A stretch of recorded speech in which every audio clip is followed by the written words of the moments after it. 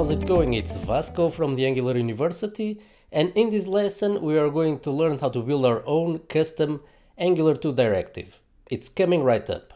So you might have noticed while coding in plain HTML that there are certain attributes that we add to elements that add or remove existing functionality to those elements, such as, for example, the required attribute that marks an input field as mandatory in a form.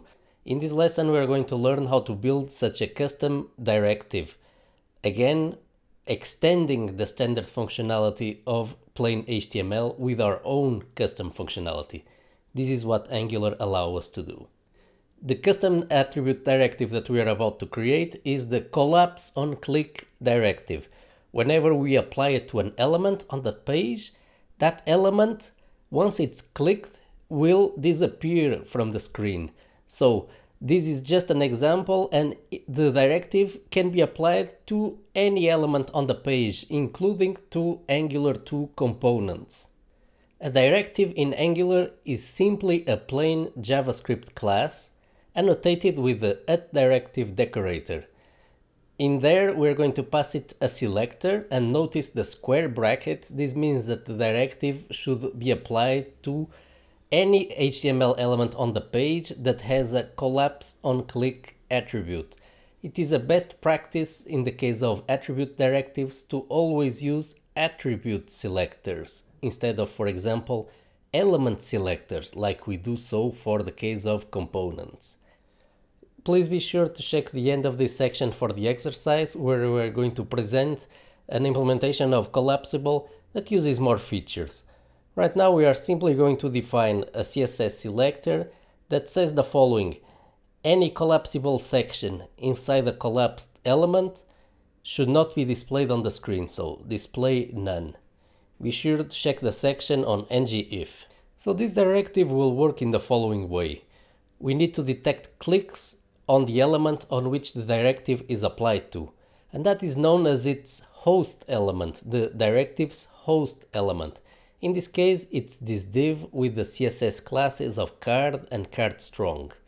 Next, what we want to do is, whenever that click occurs, we want to add or remove a collapsed class to the host element, and that will trigger the appearance or disappearance of the collapsible panel. Let's see how to do this. Let's first create a isCollapsed private variable in the collapse on clicks directive, and what we're going to do is, whenever a click event occurs in the host element, so we are going to use the @hostListener decorator to detect events in the host element. Whenever a click occurs, we are going to toggle the value of the private variable isCollapsed, which has a default initial value of false. What we want to do now is add the collapsed CSS class to the host element, depending on the value of the isCollapsed private variable. For that, we are going to use the host binding decorator. The host binding decorator allows us to write to properties of the host element. So in this case, what we want to do is we want to set the property class.collapsed in case that the property isCollapsed of the directive is set to true.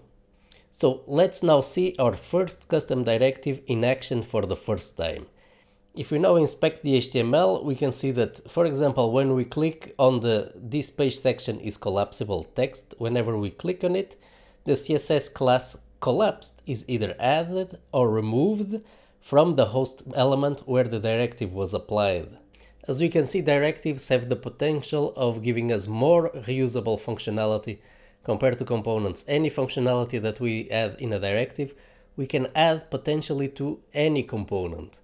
But directives are really not that different from components. Let's have a look why in the next section.